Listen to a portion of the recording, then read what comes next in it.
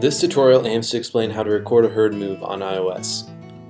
This is useful to do on mobile in the field and allows you to record pictures of forage in both the pasture the herd is being moved from and the pasture the herd is being moved to. To start recording a herd move, first find the herd you wish to update. Tap the herd icon and then tap Move. Here you're prompted to tap the destination pasture. Once this is selected, hit the green Move button. Here you can record the date of the move along with the time.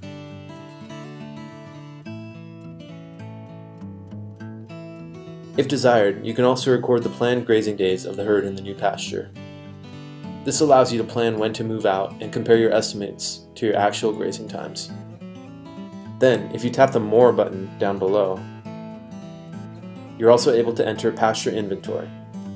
If you'd like to do this, record the residual dry matter and available dry matter in the previous and next pasture. You can even add notes and photos of the forage.